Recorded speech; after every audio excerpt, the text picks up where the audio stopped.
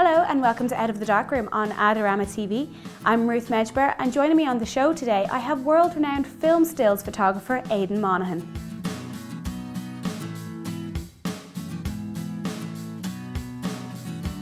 Aidan, thank you so much for joining me today. So maybe if you could give our viewers a little bit of an insight into how you got started in photography. Okay, well, nice to meet you, Ruth, and thanks for having me along today. You're welcome. I suppose I've always kind of made pictures. Funny, from kind of an early age, I was kind of one of those kids who liked to kind of make and paint and sketch. Probably a bit of a nightmare for kind of making a mess out in the garage and stuff like that, you know. So I kind of thought I've always been very visual in terms of how I've learned, as opposed to kind of learning by rote. And are you self-taught, or did you learn on the job shadowing somewhere else, or did you just learn by yourself, or did you go to school for it? Sure. Well, I'm kind of in terms of photography, I'm self-taught.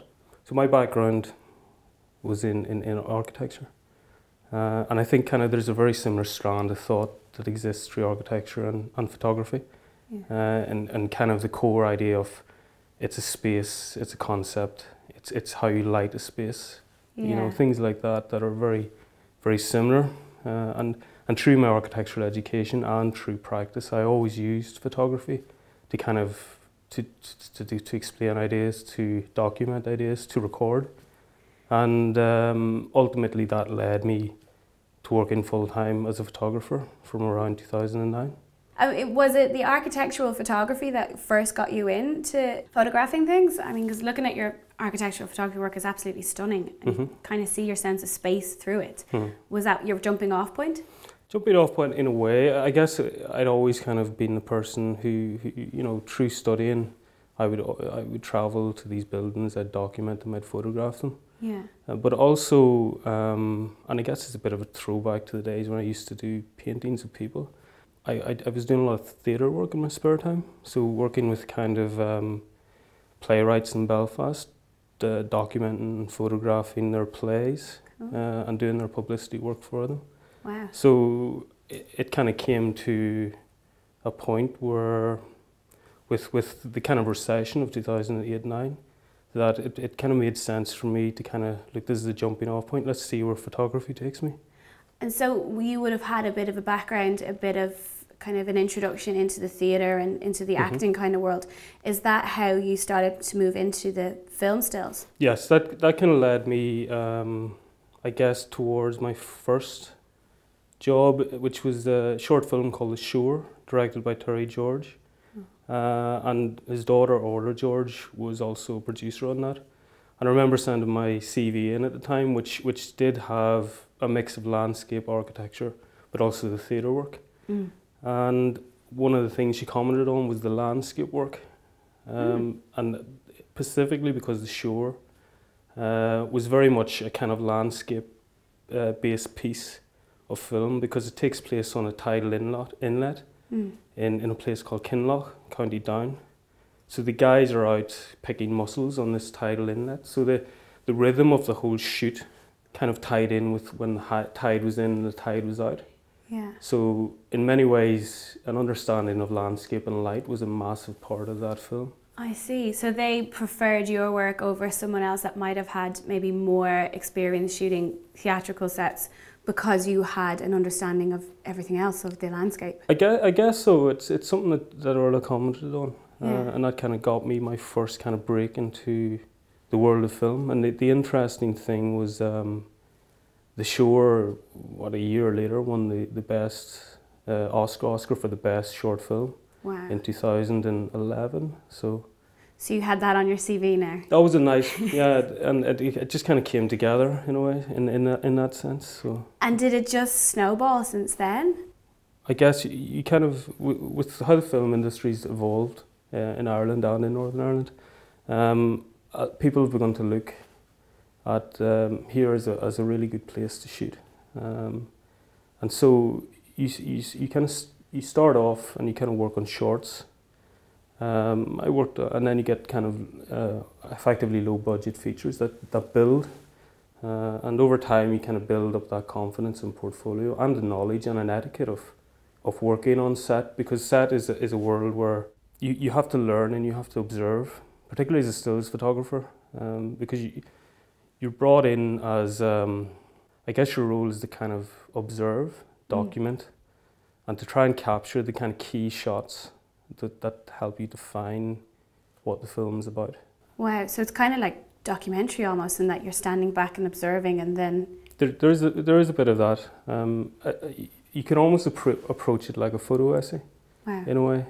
One aspect is to catch those key shots within the scene that try and define the essence of what the film's about.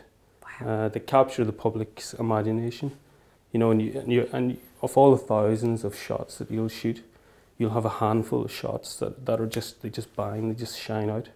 When you're working on set then, do you interrupt the flow of things to go, can I just take that shot? Like, do you stop things, or are you shooting while things are in action? How do you get your shots? You largely try to avoid to interrupt the kind of flow of the on-set shoot.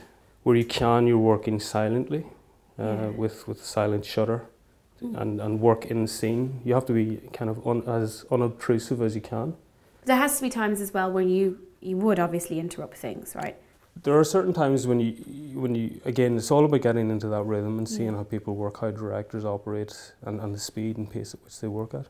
So there will be little moments of lull in between setups, and I guess that's your opportunity to grab someone or ask, do you mind if I get that shot of you doing that, or in this position, or in this costume? Or would you do this again for me, kind of stuff? Oh, okay. So there are little moments. Yeah. But it's the skill is timing those moments. Yeah. And seeing which are the important moments to capture from that. Absolutely. The other aspect of that as well, where you'll do what are called setups or specials. Okay.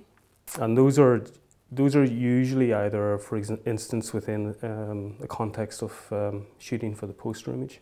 Sure. So in that instance, you'll be working to a brief. There'll be sometimes a concept sketch of poses and concept of what they want to come across in terms of the poster. And that'll be a much more controlled environment, where it's like a studio setup. So you're lighting that, you've got your backdrop, and you've maybe got an hour, 45 minutes, sometimes less with the actor, it just depends.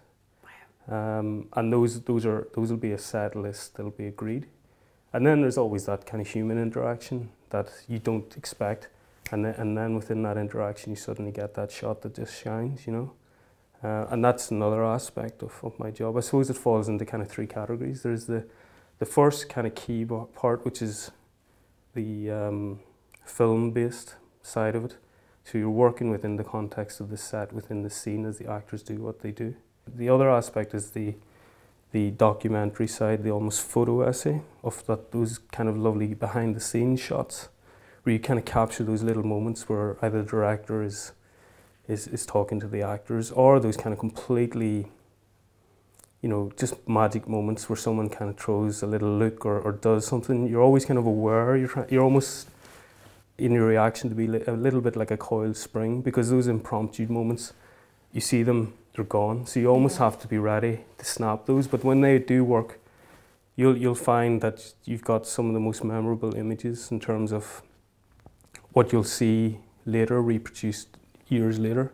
Yeah. And then the third aspect, which is what I just talked about, which is the still setup for either a poster or publicity shot.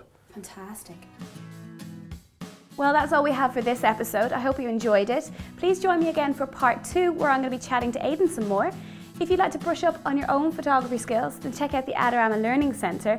And if you'd like to watch more videos, then subscribe to our YouTube channel. Thanks, and I'll see you again soon.